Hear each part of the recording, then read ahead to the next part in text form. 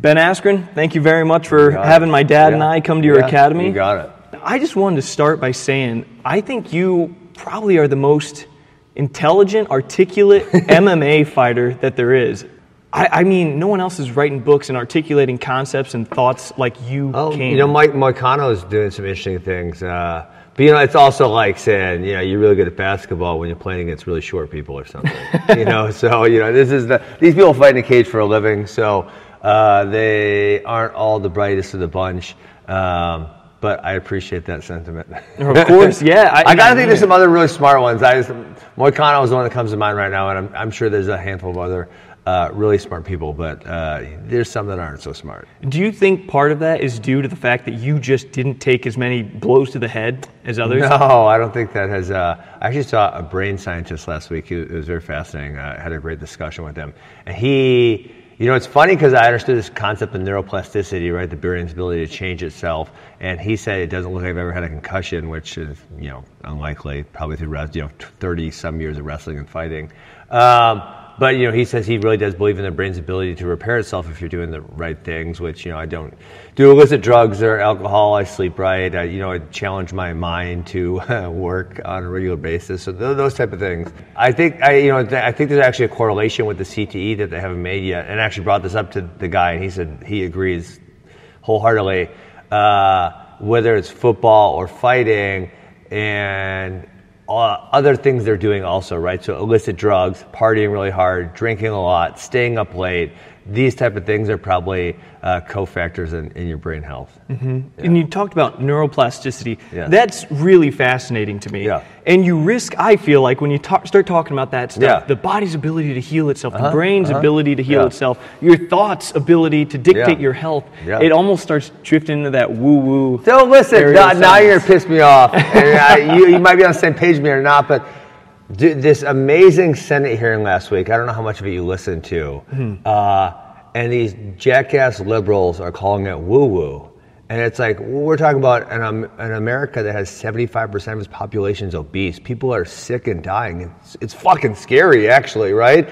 And so it's like, and all of these really brilliant people are sitting in front of the Senate and simply saying the food and health industry is corrupted by big business, and they're not letting the real science out, right? They're putting these studies out that show what they want them to show.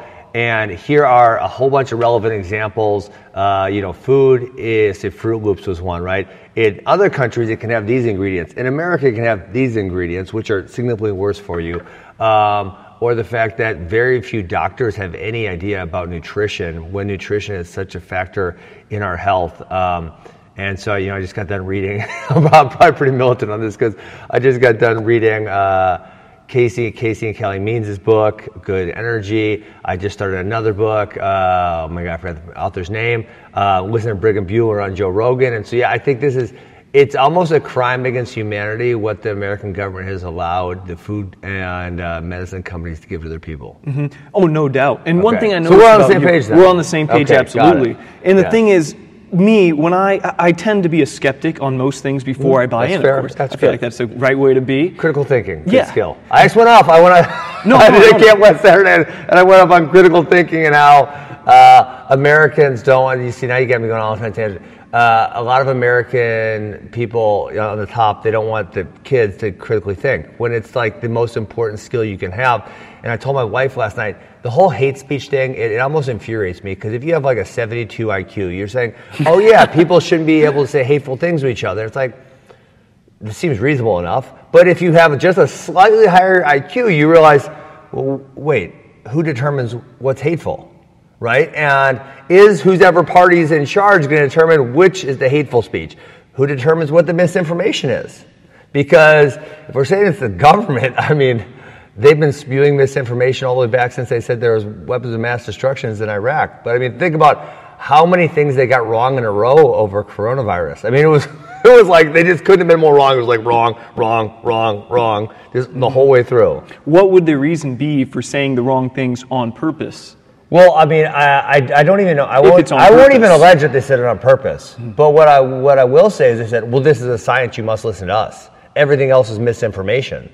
And it's like, Well, no, the whole point of science is to make an observation and then test your observation and figure out what is actually correct. That's the whole point, right? And you know, if we go far enough back, everything revolved around Earth, right? And if that was the science and no one was ever able to test a hypothesis that, hey, maybe that's not really true, we never would have realized that we actually revolve around the sun. You're talking about science. Yes. And we're talking about, you know, woo-woo stuff like that. Cael Dake. Right, he was ahead of the curve. Yeah, well, I back up a lot of my stuff that alarms people at first by saying, "Hey, there's this guy. He's a Cornell grad. His name's Cael Dake. He's a phenomenal athlete. He's a 2-time bronze medalist at the Olympics in wrestling. He's an athlete. He's what we all strive to be, and he does this.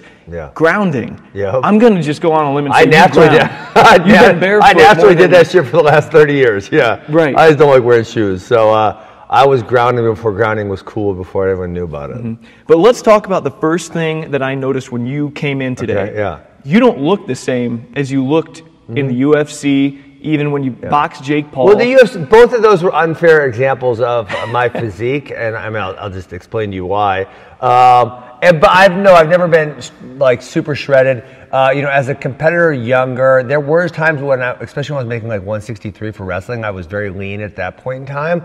But, you know, looking good is never the point of competition if you're a competitor. It's competing well. And, right, so, you know, my physique got a backseat to everything else. Unfortunately, the times when the most eyes were on me were times after I was retired, both times, right? So the first time I got traded to the UFC, I was happily retired. I was running my wrestling academy. I hadn't gotten on a scale in freaking 9 or 10 months since I retired after my previous fight, you know. I had, for the first time in my whole life, I had to not weigh in. You know, I was that 33 or 34? I was 33 or 34 when I retired the first time. And, you know, so really probably since 14, I've been wrestling year round. So we're talking about, I've been making weight year round for 20 years. I said, listen, I'm not going to get on a scale. I'm going to eat whatever I want. And then, you know, I got bigger, obviously. And it was actually right around the time where I'm like, I need to do something because, you know, if I'm going to be retired, I don't want to be really fat. So I'm going to do something. So I started working out maybe a little more, you know, fervently. And then I got traded.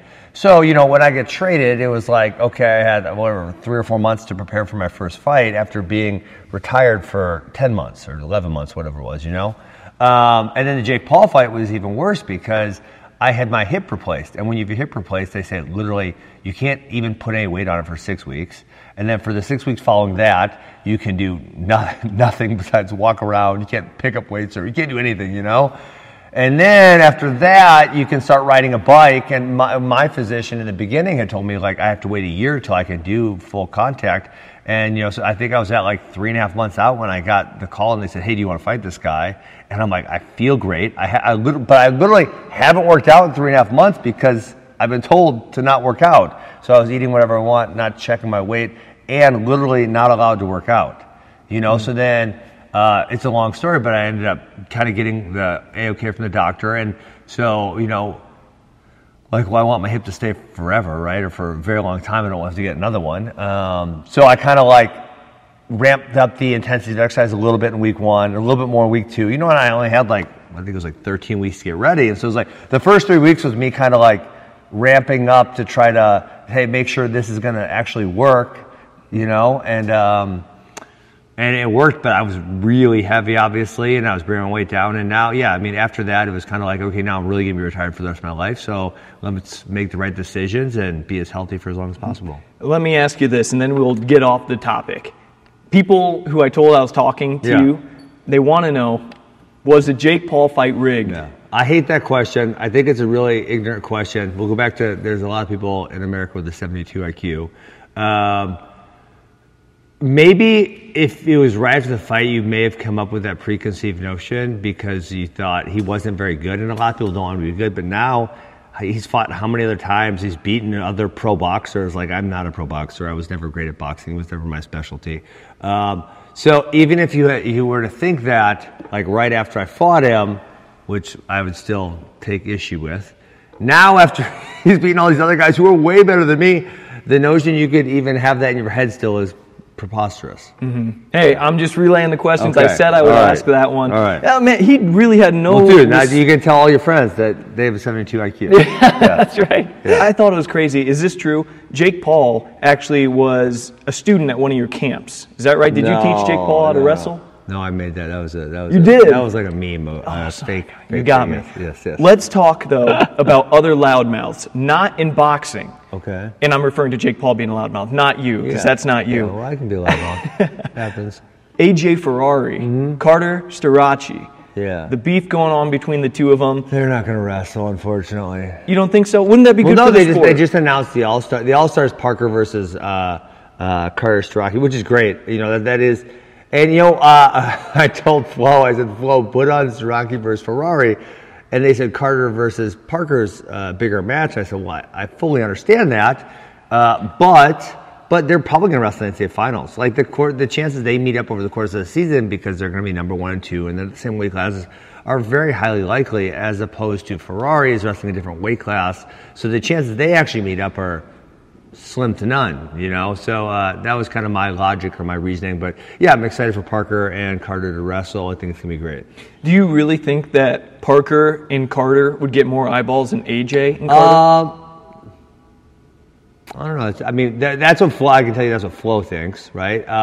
And I think Flo is probably just sick of Ferrari because he has... Especially CP. He hasn't been treated too well by AJ. Yeah, I mean, AJ's kind of dumb because the last time, Christian kind of said something, I will say, semi-nice about him, and then he still bagged on him. It was like, well, that guy said something nice about you, like, just take it and walk away. I don't know what to tell you. Yeah. Who do you think would win, though, if they did? It's got to be Carter. I mean, AJ hasn't been competitive in a long time. He's done, I think, one tournament in the last, I don't know if it's 3 years. It's been a long time. And he looked very, I'll say, average at that tournament. He won the overtime match.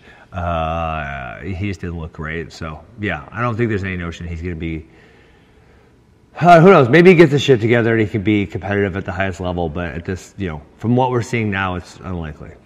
You enjoy sports psychology, in psychology in general, I would assume. Yeah. Your new book, Extreme Balance. I ordered this. Paradoxical Principles of the IQ Champion. Well, yeah, so it was great. Amazon, I don't know how many they ordered, but however many they ordered, they were all gone on day one, which is awesome for us. But then it's like kind of like you lose the momentum because it's like, you want to keep pumping it and say buy the book, but then people get pissed if they can't get the book, So I know they ordered a bunch more. And they're in stock again. This is something that was in my head for a really long time. I've been interested in sports psych forever. I actually am after this, I'm going to the post office first. I'm sending a copy to a guy named Rick McGuire. He was the head of USA Track and Field Sports Psych.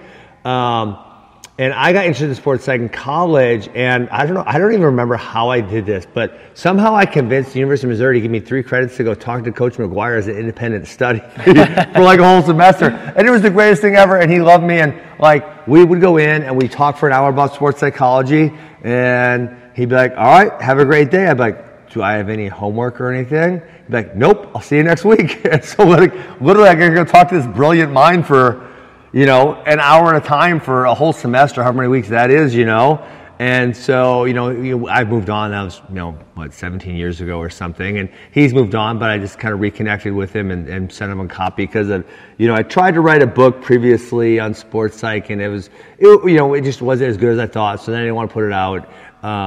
And this one I think is really, really, really good. And I've been getting great reviews. So I'm excited for people to read it. Well, something I want to talk about, one, it's kind of a lightning rod in the sport. A person, the college wrustler, it's AJ Ferrari. What chapter in this, or what subject do you think you would highlight? All of them. Really? I mean, probably the most obvious would be, there's a bunch of them. So we could go with him. I think thinking you're good enough and thinking you're never good enough, there's a good one for him because he probably has an inflated self-view. And it's important to, at times, to think you're not good enough, right? Because if you think, hey, I'm too good, I don't need to listen to the coaches, I don't need to listen to anyone, I got this all figured out, and you're going to miss out on a bunch of good advice, wisdom, help that you could get from other people, right? I would say preparing for everything and expecting the unexpected. I would say respecting your opponent and crushing your opponent. He needs maybe a little more respect to his opponent. Yeah, and probably be an individual and being a team player. Given I don't know that he was the best teammate at Oklahoma State, so I don't want to bag on him too much. But yeah, Right. it would probably give him great wisdom to read the book. Right. I, for one, am a fan. I really am of AJ. Maybe not everything he does, but he brings eyeballs to the sport. I really think that. But this is just a generally, I don't want to air all his business because I've obviously got a lot of things shared with me privately that maybe I've never expressed publicly. But I don't know, if you knew as much as I knew, it would probably be hard to be a fan. Really. We'll just leave it. I'll leave it at that. We'll leave it at that. Yeah. On to another character in the sports world. Right. You know what? Before I say that, tell me this. In USA Wrestling right now, on the count of 3, say who you think is the biggest draw, that gets the most eyeballs. When a match gets posted on Flow Wrestling, people swarm to it. Probably still Jordan Burroughs. You waited on. You're supposed to count 3. I'm sorry. I'm sorry. Austin Desanto. No. I watched Flow publish a Jordan Burroughs match and an Austin Desanto match, and I've seen it more than once. Desanto match gets thousands more views, at least in the first day. I would be interested to see. I don't actually agree with. I know I could probably get the real numbers. I would think Spencer Lee is bigger than Austin. I would think Jordan Burroughs, Kyle Dake, David Taylor.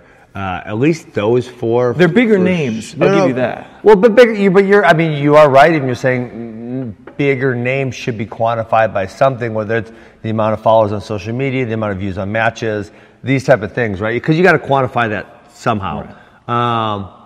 So I would say at least those guys, and I think I could probably start throwing a handful more in there. Mm-hmm. I feel like, but maybe I'm wrong, and I have not went and looked at the numbers.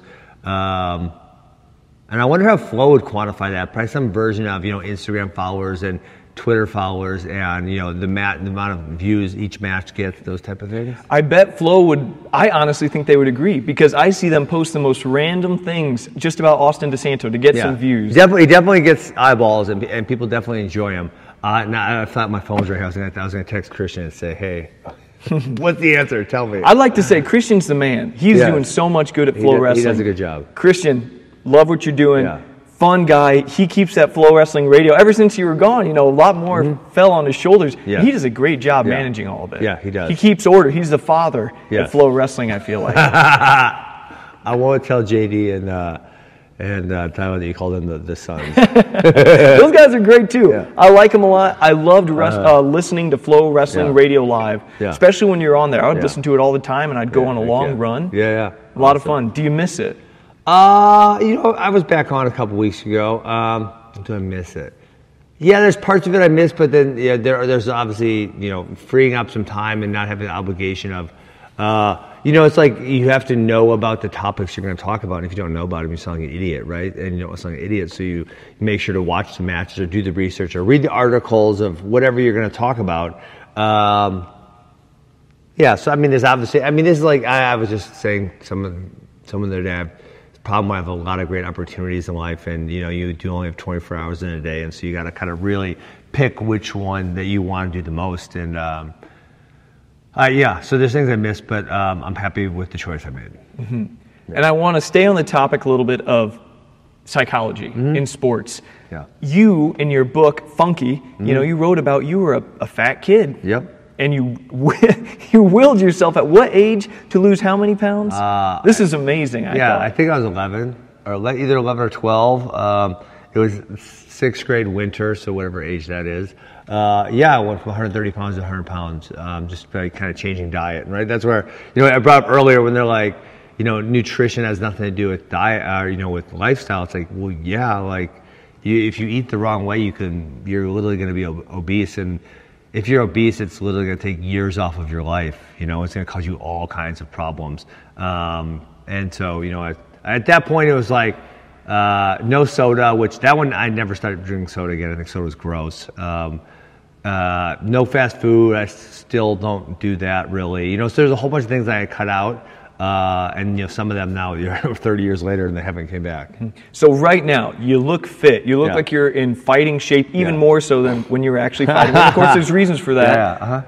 Is there anything changing your diet and your workout regimen? Actually, I try not to work too hard. I'm old and I don't recover like I used to. So, like say if a bunch of our good college guys are back in town, I will wrestle hard with them one day, but I generally will not do it multiple days in a row. Like I'll wrestle hard on a Monday, and then I'll maybe wait till a Wednesday or Thursday if I'm going to go hard again with them. Mm-hmm. I eat a lot of meat, not so many grains, a lot less carbohydrates, a lot of fruit and vegetables and meat, and that's no dessert, right? No dessert. That's been forever now. That's been 20 months or something. No dessert. Yeah, I mean it's a big one. It's a lot of wasted calories. Mm-hmm. And I thought I was actually I thought I was like, shit, this is gonna be really hard, and then it wasn't kind of hard at all. Mm-hmm. Yeah, don't miss it. Mitchell Messenbrink, one of your athletes, mm-hmm. John Messenbrink, your coach. Yep. He's at Penn State now. Mm-hmm. He wrestles so great. His foot on the gas the whole time, and it seems like he's really having fun. And mm-hmm. that's kind of the case for a lot of these Penn State guys. Yeah. From a psychology perspective, I know they have a psychologist on their team. Mm-hmm. Yeah. What do you think is Cael Sanderson's secret? What is he doing right? I sent him a book, and I said, I hope you'd read it. And he said, I don't really love reading, so we'll see. Did he really say that? He said, I don't love reading. So. He's a funny guy. You know what's funny? I mean, Mitchell says a lot of things that we do are very similar to what they do. I wouldn't be shocked if we're pretty philosophically aligned on, preparation and training. I could imagine him reading the book and saying well, yeah, that's, very similar to the actions that I take. I think he recruits for kids who want to compete hard and want to, enjoy the sport of wrestling. And then I think he kind of nurtures that. And, the thing that's funny, he just doesn't burn people out. And that's the case at all levels of wrestling there's just a lot of coaches who are still burning kids out. And there's just, I don't know. I don't understand how they haven't figured it out by now. It seems so obvious. Mm-hmm. Yeah. Yeah, I know. I remember watching these Dan Gable practices from back in the day. Yeah. There was guys, and you talk about overtraining, a guy in a neck brace, he's wrestling. Yeah. Morningstar, there's clips of him in a neck brace wrestling. These guys just screaming, crying, and coach yelling at them to keep going. Yeah, I mean, I would say a long time ago, right, and that's 30 years ago or whatever, cardio and toughness played a much larger factor because technique wasn't nearly at the level it is today. And that also is there's just a lot of kids who they're really into it and they are tough and they are in good shape. And so it's really hard to win just that way, So you have to have all these technical skills. And so if you're neglecting the technical skills, well, the other guys are going to be tough and in shape too. And so if they have better technical skills than you, then they're going to beat you. Mm-hmm. I was just reading a book by Ryan Holiday on Stoicism, and he was talking about how the way to approach business, life, really any pursuit, is to be relaxed in your mind, but driven in your actions, something like that. Mm-hmm. And it makes me think of the way Mitchell wrestles, because he's loose, as are a lot of these Penn State guys, but their foot's on the gas. It's like they're not scared of getting tired. It looks like they're having fun. They probably are having fun. Mm-hmm. Throwing caution to the wind sometimes. Is that the philosophy that you teach at all? Yeah, absolutely. I always say, because I push back against parents, one of the things that parents do a lot, unknowingly, I think there's probably a very tiny percentage of parents who actually try to sabotage their children. But a lot of them are doing it maybe unwillingly or unknowingly.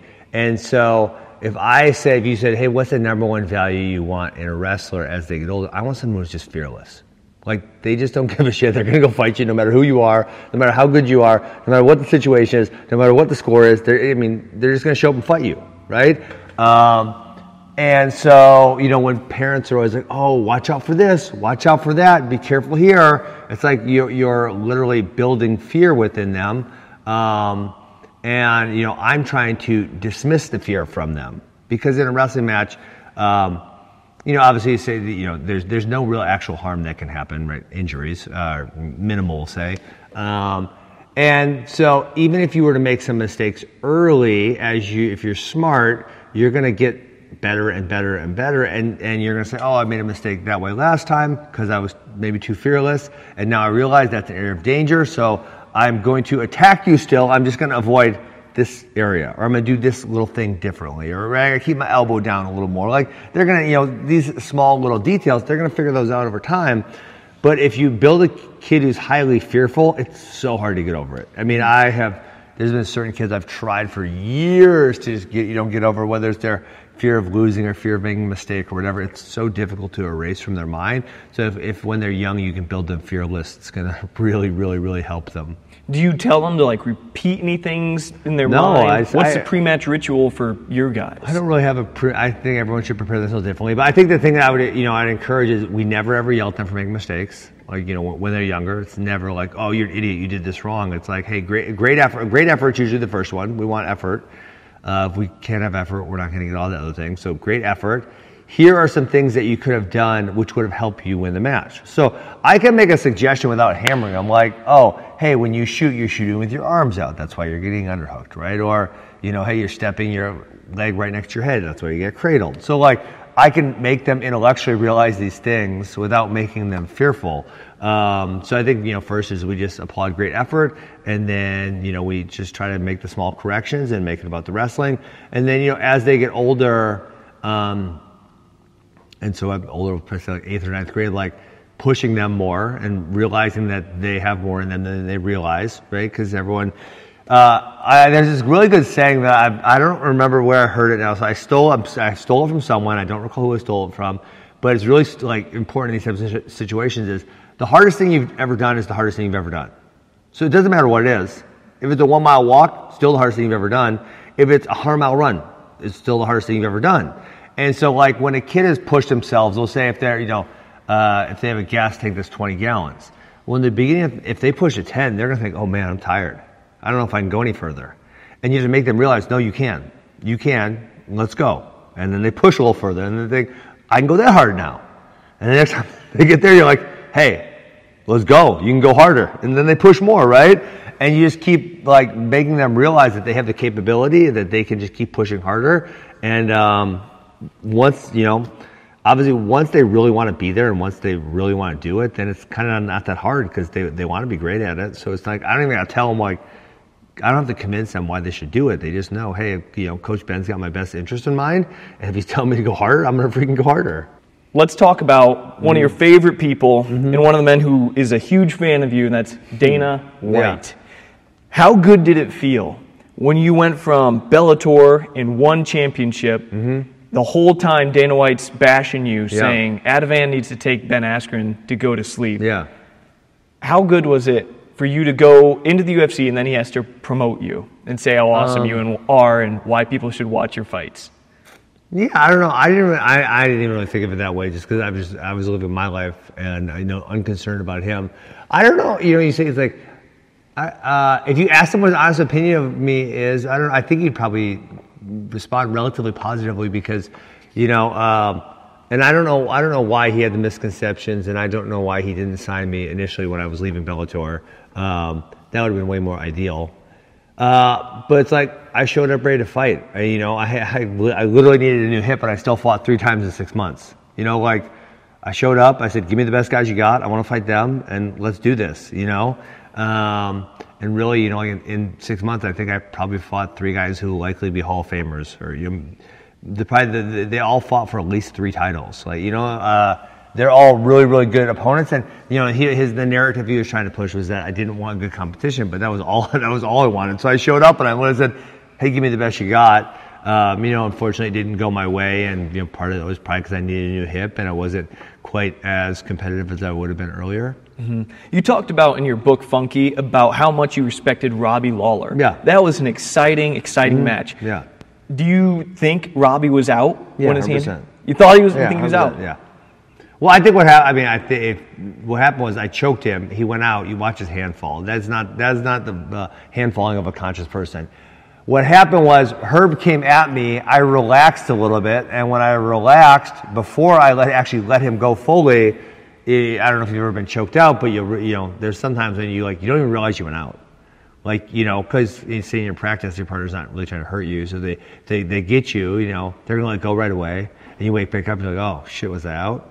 You almost forget about it.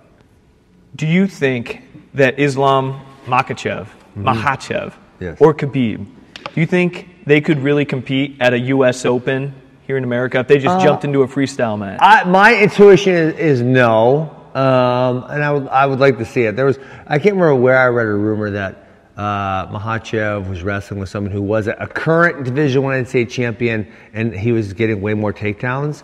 Although I don't know the same weight class or same weight, I don't really recall that information. So my intuition would be no, but I would like to see it.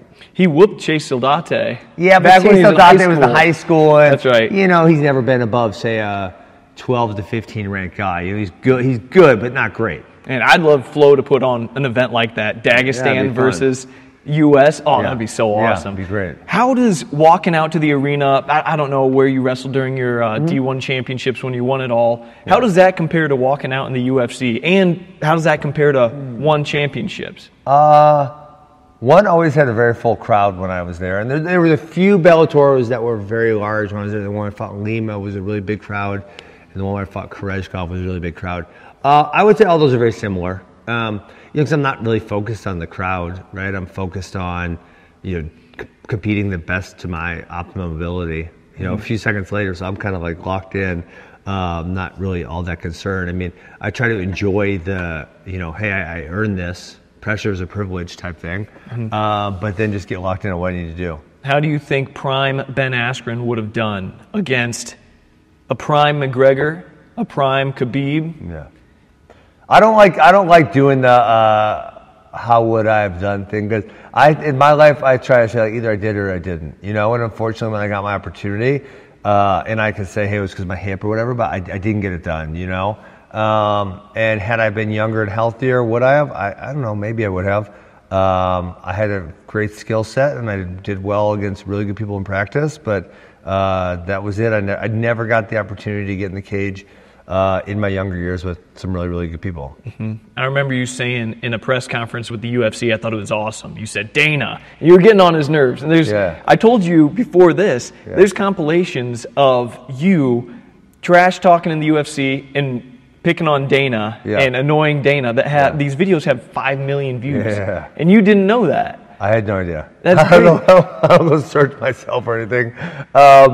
And then obviously I was a very fun personality in the UFC, and that's why I actually don't know if Dana maybe was under the impression that I was not going to be marketable when I was a free agent in 2013. But I think I would have been highly marketable as I was later on. And so, he probably would have got a lot more of that trash talking had I came over earlier. But you said you would take on Khabib, undefeated against undefeated. Someone's O's got to go, and it'd be like Rocky 3. I think that's the one, awesome. Rocky 3. 4.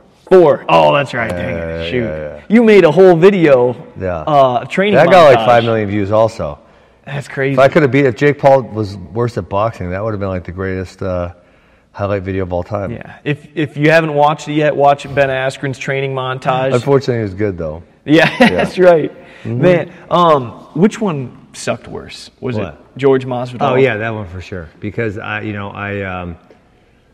had fought for so long and I was undefeated, and I never really. In my first 18 fights, there was one fight that was competitive. That was it, right?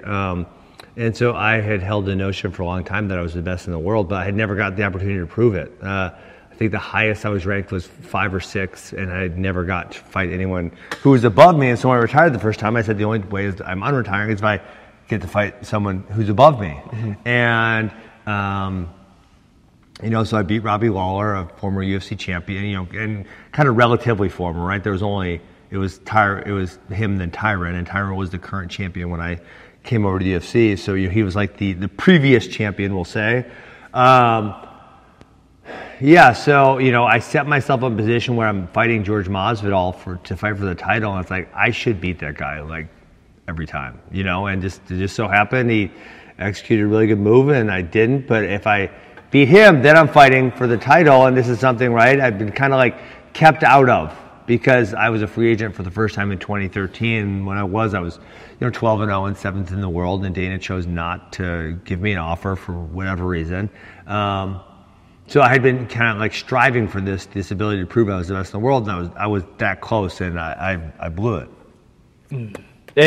That stunk to watch, because people that don't know MMA and they don't know wrestling like they should, they might think that, and you're not going to agree with this probably, they might think that George was a better fighter than you, but you do that 10 times. Unfortunately. You know what? You're talking like a coach. That's true. Well, that's just what it is. In a fight, I can make excuses and bullshit you, but in a fight, it's who's going to get their hand raised, and there's a myriad of ways to do it. And, fighting has more variables than wrestling. And wrestling, I think, you're going to get a way more consistent result. But certain sports have, a wide variety of variables that you can play, and you're going to get different winners. You see what Colby Covington did with his wrestling to George, though, and you got to imagine. Well, I knew he sucked at wrestling, but I didn't get to take him down. What do you think of Colby? You wrote about him briefly. He's an idiot. There's one of those 72 IQ fighters we talked about, yes. Is it because you suspect he's insincere that it just doesn't hit the same, or is he going out of bounds? Because no, he's I think both, but he is absolutely sincere, and he is low intellect. I'm being serious when I say that. He's just generally unlikable. Mm-hmm. Yeah. One more question about the UFC. Sure. There is only one person who is on, I would think, on your level in wrestling, either in the UFC. Their name is Bo Currently? Nickel. Yes. Well, let's see. Henry's still there. Oh, Henry's not retired, is he? Henry's not retired. Crazy. Yep. Olympic gold medalist. He doesn't use his wrestling. He doesn't use his wrestling quite as much as he probably should. He didn't have a great folk style base, right? Because he started doing freestyle exclusively when he was 15 or 16, and folk style gives you the ability to hold someone down and beat him up. I don't want to say that's it because I would have to think through the whole roster, which that's like 600 people. So Bo's great. So let's talk about Bo. Do you think how would he do against Chimaev? Do you think that he's going to be a champion? I think there's a relatively good chance Bo Nickel is going to be a champion. I don't know how much longer it's going to take. I think they're probably going to start ramping up with better opponents. He's fighting Paul Craig, and Paul Craig's he's tough, but I mean that's one where Bo should win. I would think relatively easily. There's someone else that Paul Craig got out-grappled by, who's not nearly as good as Bo Nickel. I'm blanking on who it is right now. Anyway, so I think Bo Nickel should win easy, and then they'll probably start elevating his competition level. I could absolutely see him being a champion. I don't know how long it's going to take. If he never gets there, it is tough, and there's a lot of variables, like I mentioned. I would assume at the very worst he'll get close. Mm-hmm. What about against Chimaev? How would he do? I don't know. Chimaev hasn't shown up for a fight in forever, so let's just. I haven't seen him, so I mean, I'm probably leaning towards Bo, but I don't know. Tell me about Extreme Balance. Again, your new book sold out relatively quickly on Amazon. Back in stock. Back in stock. That's right. I'm getting my copy soon. I hope. What are people should they expect to learn from this book? Who's it for? Was for everybody, but I think the higher the level athlete you are, probably the more you'll be able to take away from it. Really at a low level in athletics, physicality can play a large role. It doesn't matter how much more effective someone thinks. If the other guy's way bigger and stronger than you, it's going to be difficult to compete with them. And so, by the time we're getting older and better, the way you think is a large part of how successful you're going to be. Mm-hmm. But so I feel like I actually had a friend he texted me last night and he read it and he had a really good review for me. But he said it's the realest sports psychology book he's ever read, which that was a huge compliment. And the reason I wrote it was I felt like there was no other sports psychology book that talked about these dichotomies where these two parts, they go together, but they're kind of opposite of each other. And most people have a really, really tough time holding both thoughts in their head at the same time and when to use them. They're more like, push through the pain or pull, when to pull back the reins.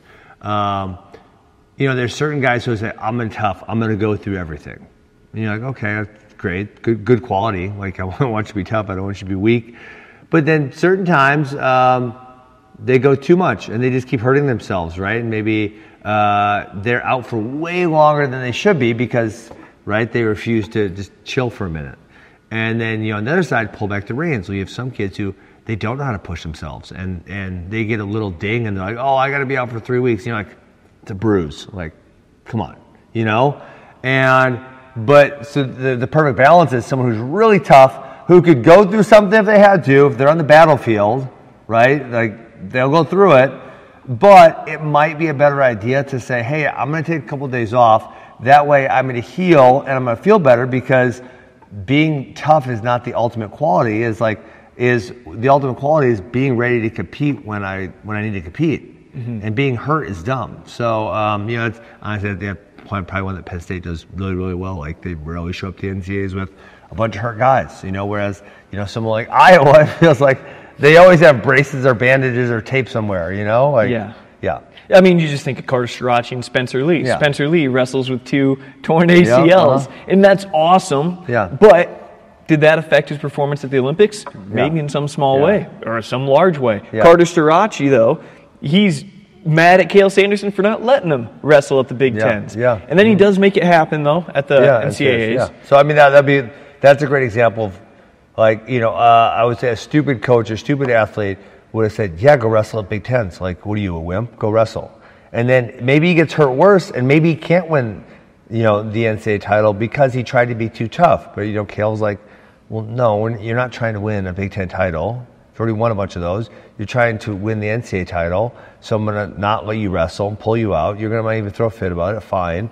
And then NCAAs, you're going to be more healthy. Yeah, especially now. I mean, if he didn't do that, you might not get this $1 million, according to that one coach. I don't really believe that. That guy's an idiot. You don't think he's getting $1 million this year? I mean, would I be shocked? I would not be totally shocked, but I think it's probably unlikely. What are all the different business ventures that you're involved in right now? You have 7 academies. This is just the first one right here, 7 in Wisconsin. Yep, so this is right down the street from where I grew up. So Max and I and my high school coach, John Messerbrink, we started the academies in 2011, and since have expanded. So the second one was Mequon, which is north of Milwaukee. And then we went to Green Bay with Josh Wagner, who's one of our college teammates. And then since then, we've got 4 others. So we're northwest, south, and south of Milwaukee. We're in Madison, we're in Green Bay, and then we have 2 smaller towns, Fond du Lac and Wisconsin Rapids. It's great. People love wrestling. It's wild. Even at this first location, it's been over 13 years, we're still growing. And it's like just more and more kids are enjoying wrestling.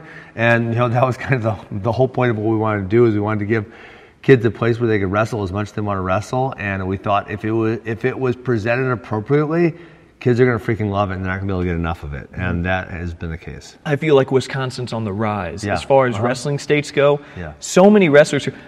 Caden from the Clash of Combats, is he from Wisconsin? Yeah, he wrestled with my brother when he was in high school. So he wrestled at my brother's academy. Yeah. I mean, between you, that guy, he has, last I checked, 500,000 subscribers on YouTube. He? Yeah. I know he's really popular. Big name. A lot is happening in the state of Wisconsin. Yeah. You guys, your team beat Izzy Style Wrestling not too long ago. Yeah. Is that correct? That's correct, yeah. Okay. Yeah. Well, wrestling in Illinois, I think it's big as well, but Wisconsin's right there Illinois has now. been really good, but you guys had a little struggle over Corona because there were just so many lockdowns where they wouldn't let people do anything. Tough state, man. So that kind of gave you a little dip. But they always have a really, really competitive team. I mean, everywhere in the Midwest has some really good squads. Whether it's Minnesota's always good, Iowa, Illinois. So the Midwest is a great place for wrestling. Yes, Wisconsin is on the rise. We won the junior duels, which was a big thing that we'd never ever won before. In June, that was a huge deal. That was kind of one of our goals that we wanted to do. And we're having a lot of guys have success at the NCAA level also. Who are some of the big name guys that you can give a shout out to right now that are in your room? Well, Connor Minnesota is at Penn State. I don't want to do that. I got too many kids that I like, and I don't want certain ones that feel jealous. So we got a lot of guys who do really great things. You can stay for practice and film somebody if you want to. We got practice at 5 p.m. Really? 5 p.m. practice? 5. So at this academy tonight, we have 4 different practices. We have a 5 o'clock high school, 5:15 high school, a 6:45 high school, and a 7 o'clock girls class.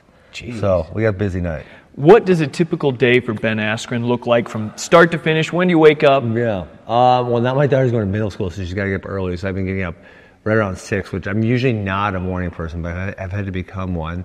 Practice almost every night here at the academy, here doing something. And then my day is just, it's like whatever needs attention.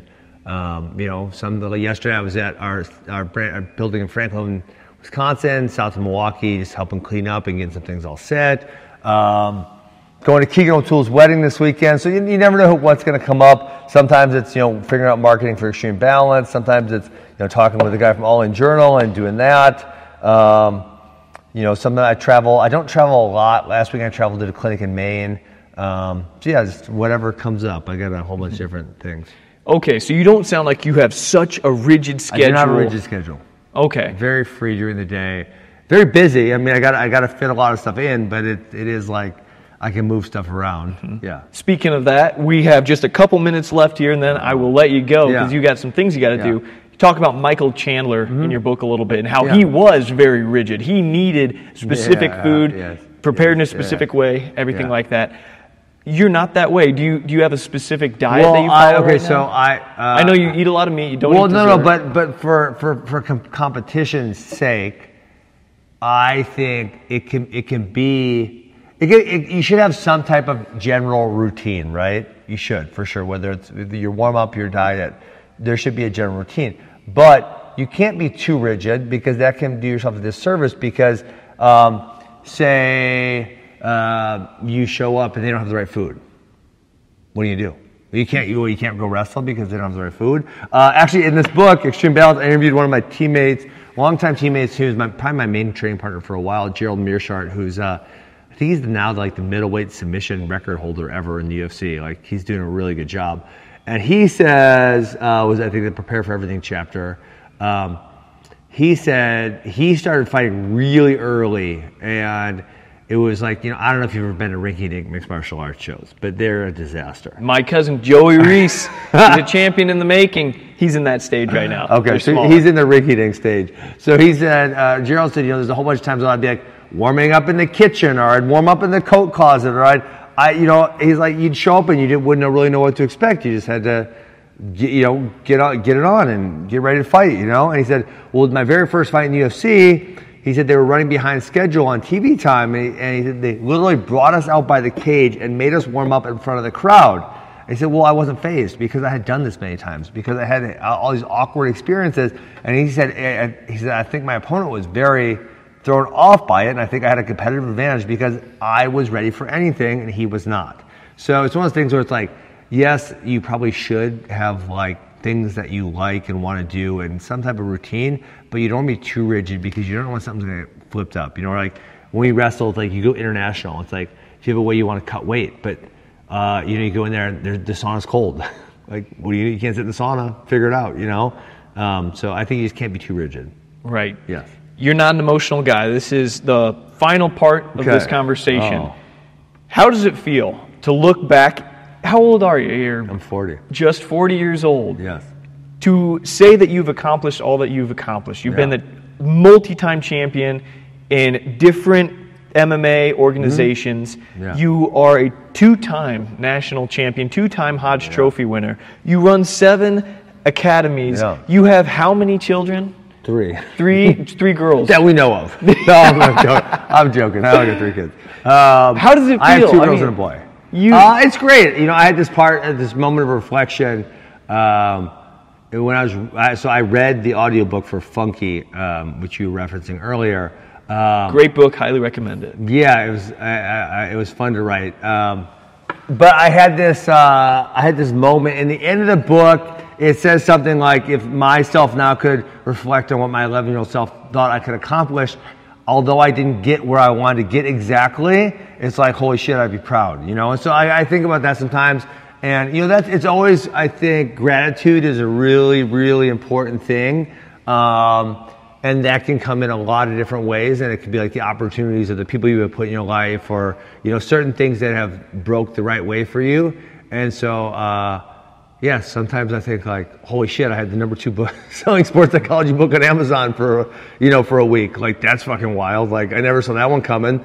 Or I don't remember. There was something else recently where I was like, whoa, how did that happen?